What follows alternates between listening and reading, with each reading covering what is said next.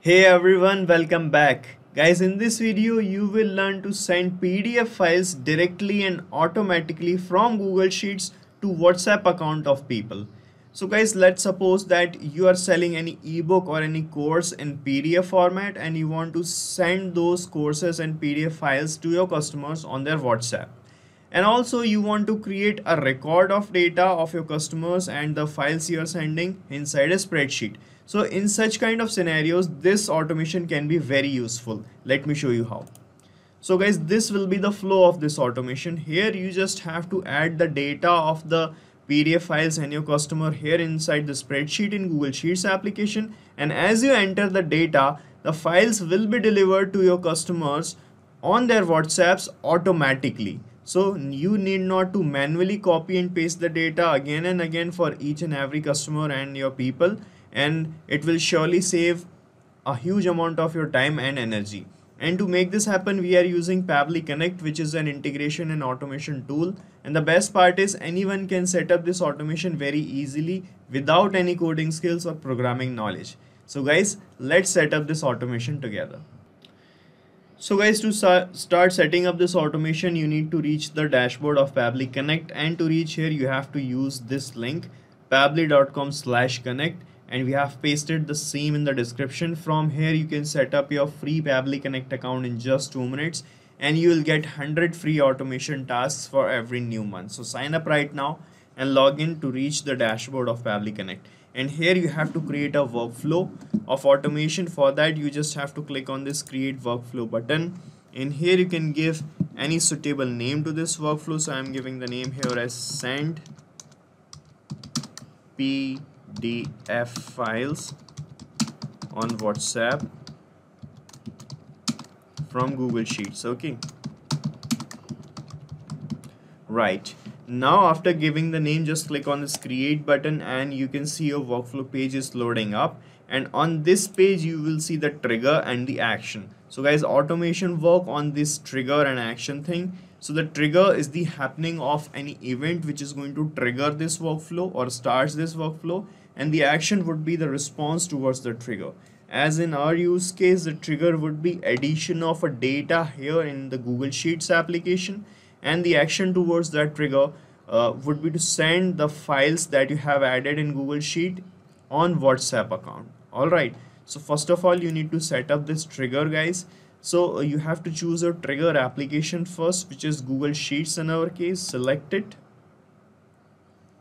Alright, then the trigger event is this one, new or updated spreadsheet row. So it will trigger the workflow when a new row is added. Alright, so just click on this option, and from here it will give you this webhook URL, and with the help of this URL we are going to make a connection with our Google Sheet, and we are going to bring out the data from our spreadsheet to here in this response section of our workflow. Okay, so you have to follow these instructions written here to make this connection. Let me show you how exactly you can do this. So guys, first of all you need to reach your spreadsheet application, and here you have to click on extensions, and from this add-on section click on get add-ons option. Alright, and guys, from this Google Workspace Marketplace you have to search for an add-on which is called Pabbly Connect Webhooks. Okay, so search for Pabbly Connect Webhooks here and install this application or add-on here inside your spreadsheet. So it will just take 2 minutes to install it. As you can see, as I have already installed it, so I do not need to install it again. And guys, after installing this add-on here, you need to refresh your spreadsheet. This is an important step. After installing Pabbly Connect Webhooks add-on, refresh your spreadsheet. Alright, after this, when you click on extensions, you will find this Pabbly Connect Webhooks option in the drop down only. Okay, and from here you have to click on this initial setup. Alright, and under this initial setup you will find these two fields, the webhook URL field and the trigger column field. So guys, in the webhook URL field you have to paste the webhook URL that you got from your workflow, and in the trigger column you have to paste the last or final data entry column that you have in your spreadsheet. So let me show you the final data entry column. So guys, our final data entry column is the E column.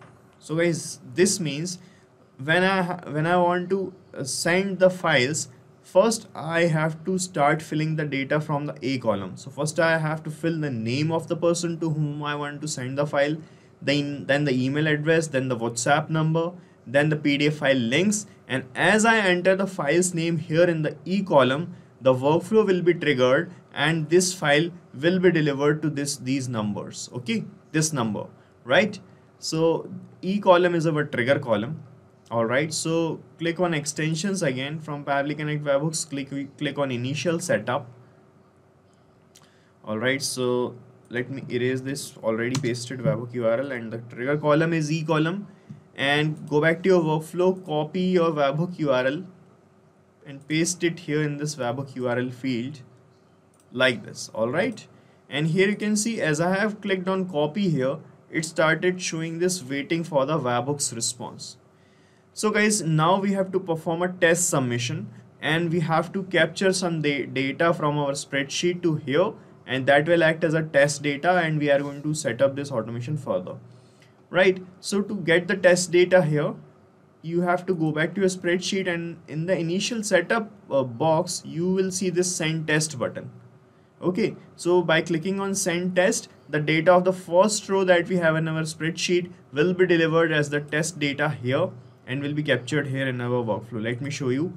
I'm clicking on send test here, and you can see it has written test data sent successfully, and it is showing you this data, Gary Monroe, and the email and all these things. Okay, so let us check in our workflow if we got the data here, and you can see in this response received section we captured the data with the same details.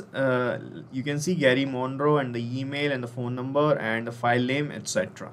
Okay, so this is how you can capture the test data. Now go back to your spreadsheet, and from this initial setup click on submit. Alright, and you have to do one thing more here. You have to click on extensions, and from this Pabbly Connect webhooks option, click on this send on event button also. So when you click on send on event, what will happen whenever you add a new row here, that is going to trigger the workflow and it will run. Okay, right. So guys, now what I want to send this file, this PDF file which link I have added here, to this person on this WhatsApp number. Okay, that's what we want. For that to happen, you have to connect. You have to use this action step, and here you have to connect WhatsApp's cloud API. So search for WhatsApp cloud API, select it, and now you have to select the action event. Here click on send text message option. Okay, click on send text message, then click on connect here, and from this window select add new connection, and here it will ask for the permanent access token key of WhatsApp's cloud API, and here it is asking for phone number ID and the WhatsApp business account ID. So guys, to get these things you need to reach the meta developer application of your WhatsApp, and there you have to find out these things. So guys, if you want to set up your own WhatsApp cloud API, you need to follow these steps written here. When you click here on this here text, guys, you will reach this forum page, which is forum.pabbly.com, and here in the threads you can see we have these videos how to set up WhatsApp cloud API inside Pabbly Connect, so you can watch this. And here we have the video on generating permanent token inside Pabbly cloud, WhatsApp cloud API. All right, so follow the video steps, and here it is in the thread you will find all the steps to make the connection with Pabbly Connect like this. Okay, so you can follow these instructions here to make this connection, and we have pasted the link of these videos in the description also, so from there you can also watch out how you can set up your own WhatsApp cloud API. All right, and here let me show you where you will find these three things in the developer section of Meta. So guys, here I am on developer.facebook.com, and here I have created this application which is connected to my WhatsApp cloud API, my connect message application.